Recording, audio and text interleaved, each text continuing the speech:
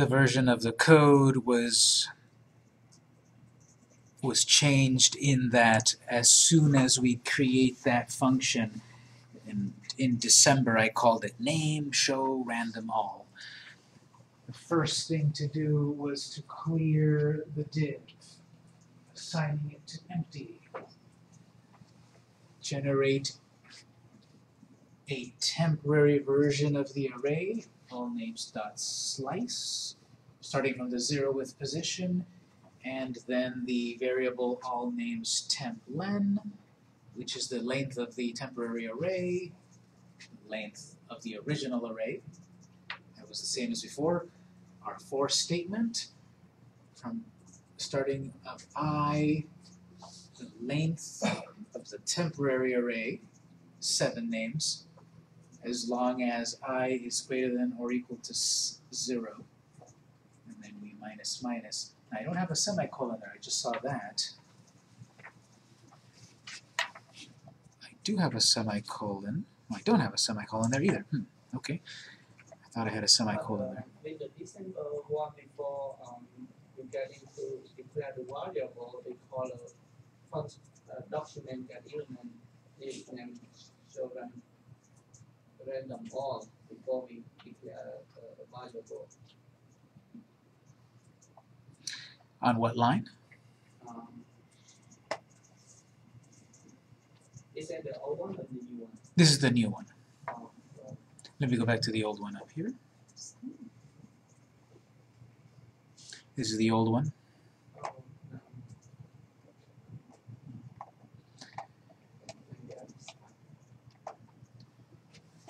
So then let's see. So then in the for statement, I'm doing a random number, rounding down, random to the length of the temp array, and then just inner HTML. Going to the div show random all, displaying some inner HTML plus equals, so I forget what that's called, concatenation assignment or something. Breaking plus all names temp. That's the temporary array. We're splicing it. Random, name random. In the December code, I called it name random. Today we called it name random temp or something. Random name num temp. Only taking out one, only splicing one item from it, and then also breaking a line. So that seems to be the same that we did, half an hour ago. I don't know if anyone else sees something different.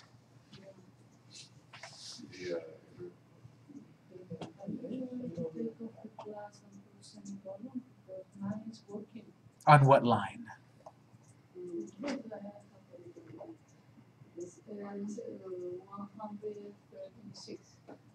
So, well, we could, but that should be there. This one up here? Yes.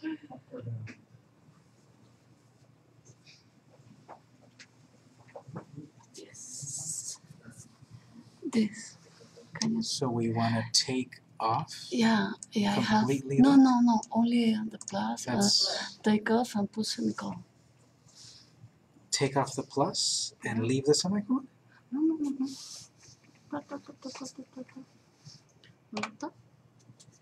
That's not a valid statement. Mine is working. That's not. It's magic. That's not a valid statement. It's going to give me an error because it's not a valid statement. Let me confirm.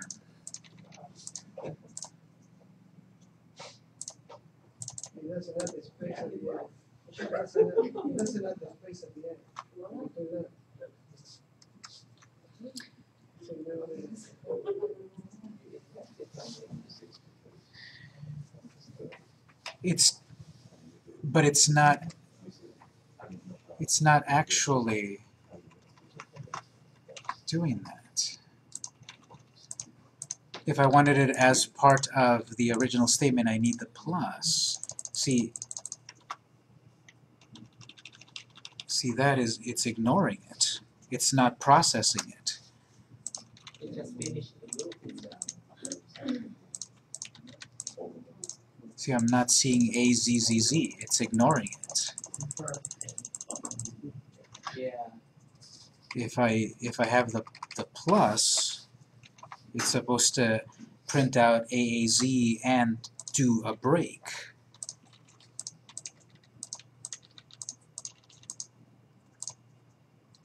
So it is showing it.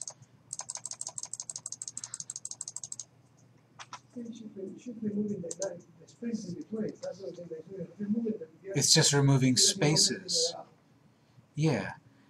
We have one space at least to give us each on an individual line.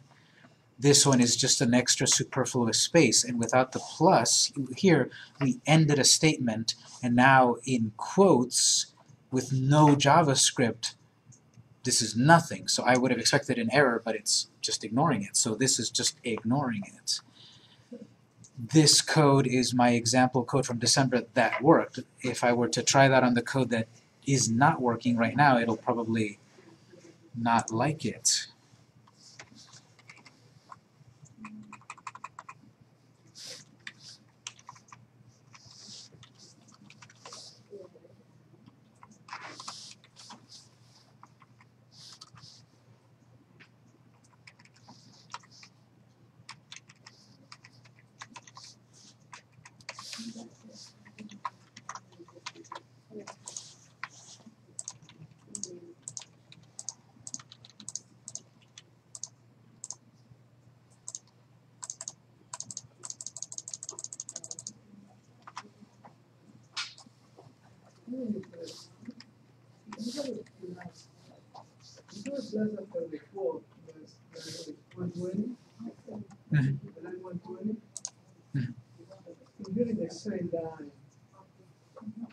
The plus, if you present the enter after the plus, you bring a new line. It that makes any difference with the class. How do you break a line of code when you move to the next line you present it? By pressing. You have the plus and you want to a new line of code. Or 136 and 137, 138. You have two different lines of code, but the plus is the end of it after the quote. Yeah, in this example, I broke it into two lines when I zoom in so that people can see it. Together, we kept it on one line. I also put a comment here. So this could be on the same line, but I just broke it to another line to be able to write comments there.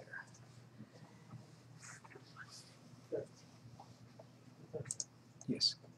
Let me look at your code one moment. Let me put it back over here. Did you find the problem maybe that I'm not seeing?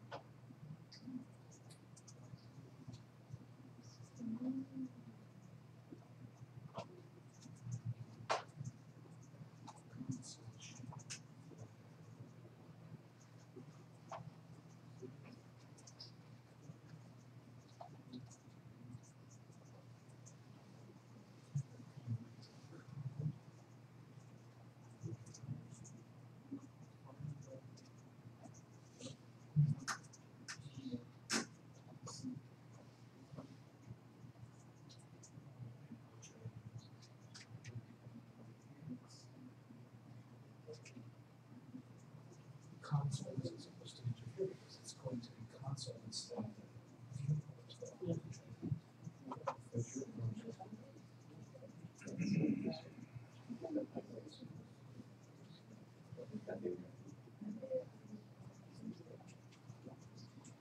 That's what I was figuring out on my example too. As soon as I start my function, I see have document variables empty. So I about that to say today when I looked at the December code. That's how we So clean out the div, and now we add new instances. So,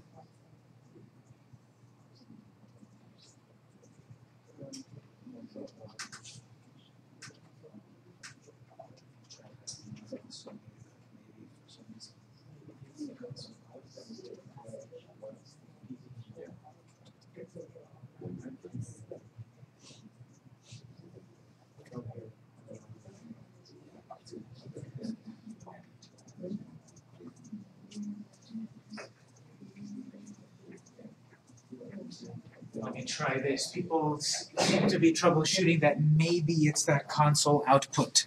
So let me try it on mine.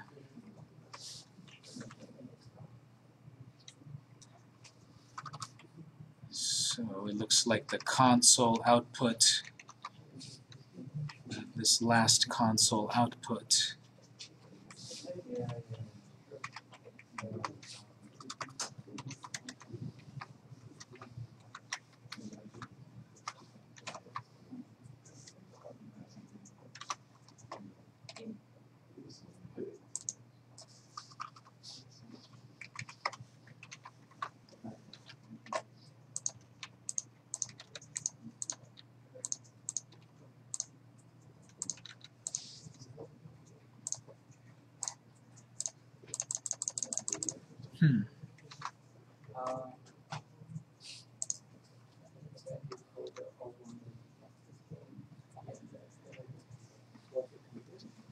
So this console maybe is doing it. Let me put the console back.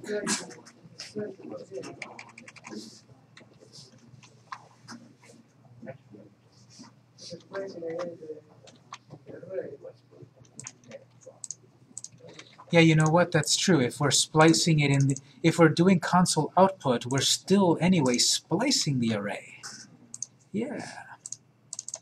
Yeah, we're splicing the array. This is not a temporary thing. This is a permanent thing. That's why we have a temporary array.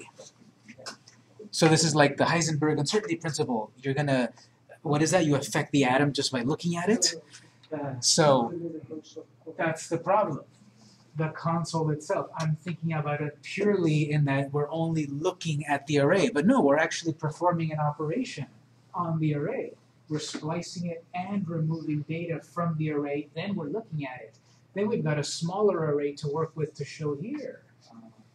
So that console commented out, and now we're working with, so all of that GitHub code I commented out again. But now we're actually working with the original data of the temporary array. We're not looking at it and affecting it. We are starting with the original temporary array.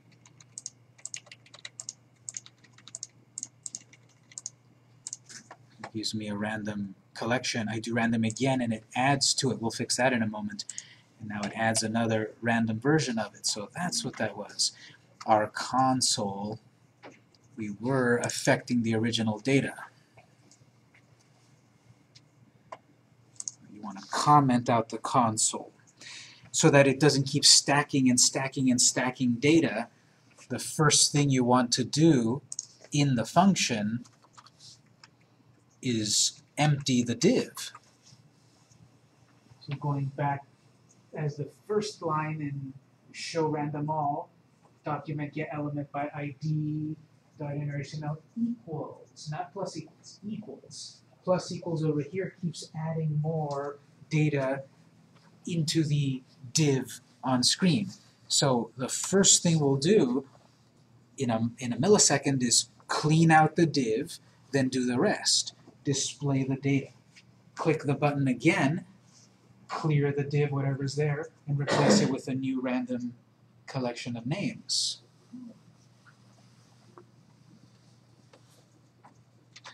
So that's that was some live beta testing there. Everyone looking at the code, seeing what was different, and then reminding me that here we weren't just actually looking at the data, we were affecting the data.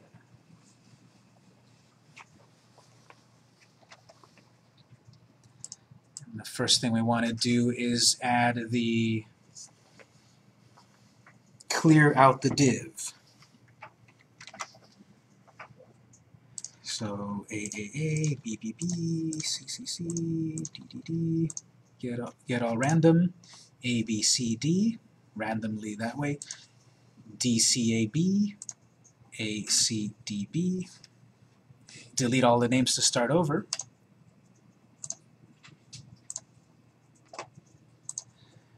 Put some new names.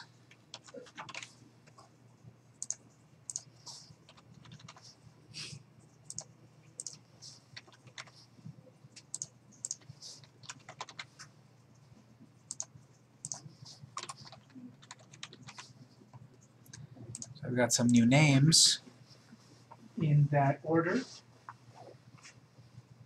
Get one at random. Get them all at random. Again and again and again and again. In that order.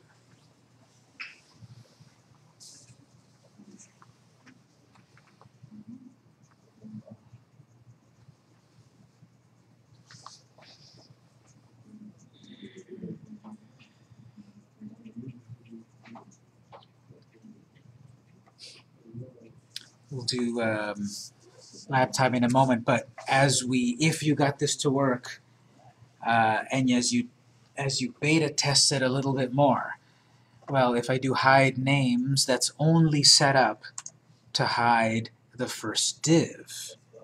Show again, it shows only that div. We never programmed that hide button to hide any other div.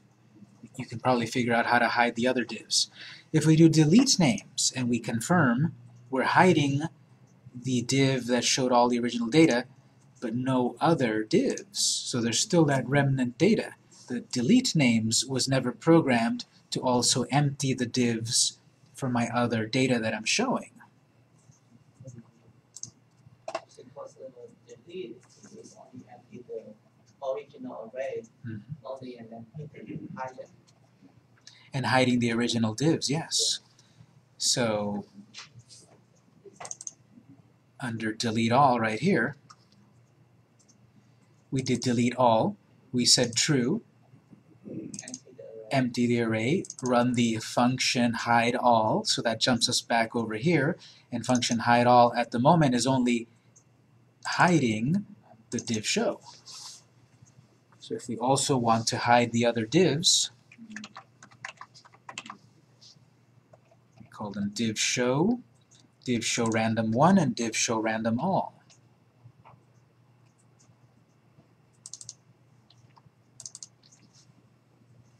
So now the hide all will hide all.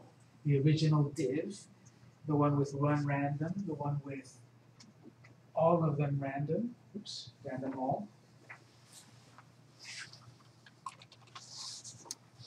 The original div, the one with one random name, the one with all random names, they're all set to display none.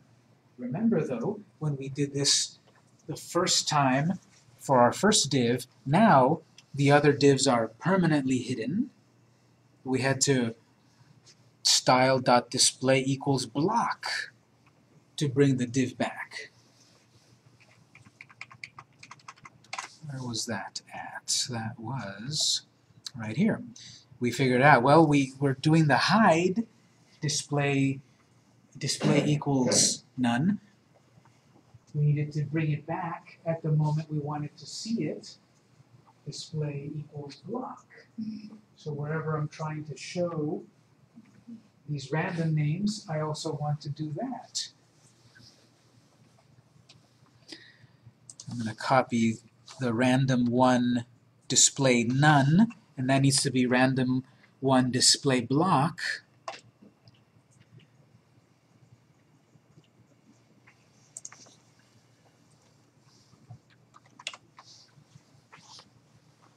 Inside of the show random 1, here's the part where we're showing one random name. Well, that div has been hidden if we ever press the hide all. So we need to bring it back to display block.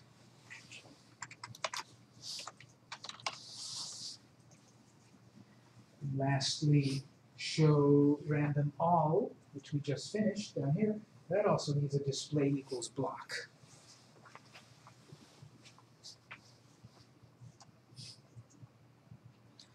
It needs it right here. This div show random all display block.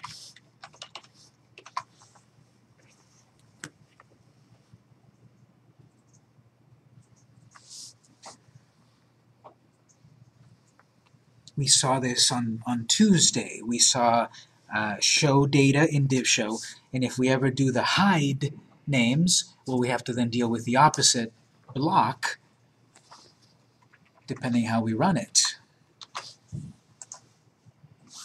So, Andy, Bill, Clyde, Daryl, show all, get one random, get all, hide, everything hides, show it again, get one random again, get all random again, hide all,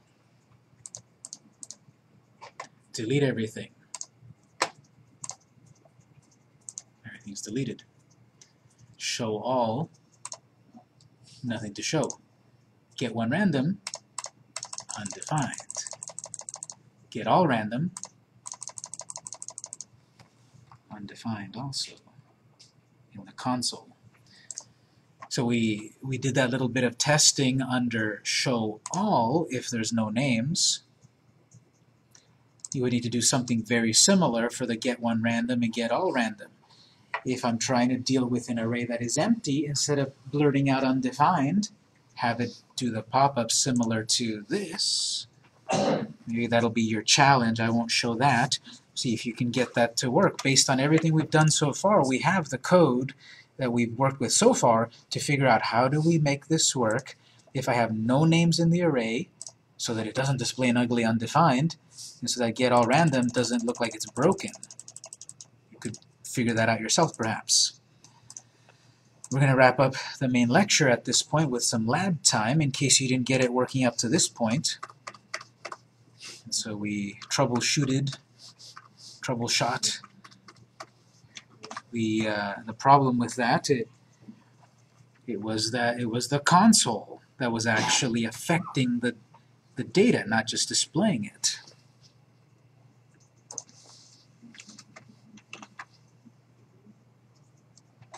I'm going to put this code in the network folder. We'll do some lab time until 9:30 if you didn't quite get it to work.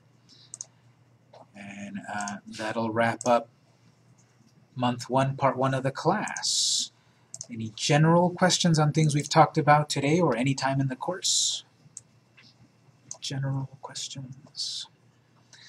All right, well, we'll do individual help and such in just a moment. Let me put my code in there. And then we'll do it again on Tuesday with a brand new class.